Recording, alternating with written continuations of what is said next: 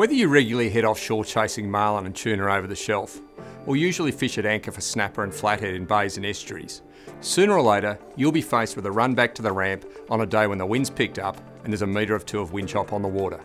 When you do, you can be confident your bar crusher has been engineered to handle big swell and messy conditions. Our Deep V Waveslicer hull has a deadrise between 18 and 21 degrees, depending on the model, that slices beautifully through waves to deliver a smooth ride. Waveslicer is a strakeless hull design, meaning it doesn't have the small ridges or strakes running longitudinally from bow to stern that you're probably used to seeing on other trailer boats.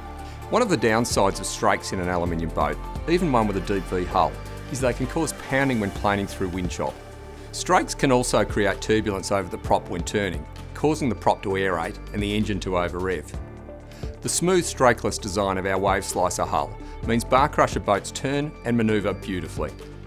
Our boats are sure-footed in the water during tight turns, even at speed, to provide a real sense of security.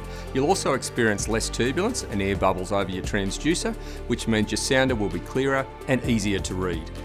The super responsive design of our Waveslicer hull adds a real safety margin and provides confidence when negotiating bar crossings. With great hull shot and fast turning, bar crusher boats leap out of the hole and plane quickly. Bar crusher boats are among the best performing boats on the water. If anyone suggests otherwise, we invite them to test run any other aluminium trailer boat alongside a bar crusher in wind and swell to compare. The design work and testing that's carried out on every model ensures bar crusher boats are predictable to drive, which instills real confidence even in a following sea.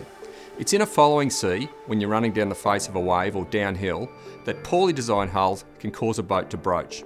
Broaching is a dangerous phenomenon that sees the bow of a boat bury in the trough of the wave and the stern of the boat is all of a sudden pushed around sideways violently, sometimes resulting in a rollover.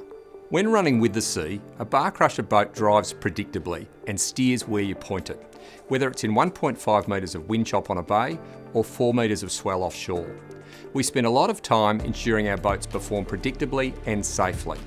And our legendary Waveslicer hull ensures ultimate performance in all conditions.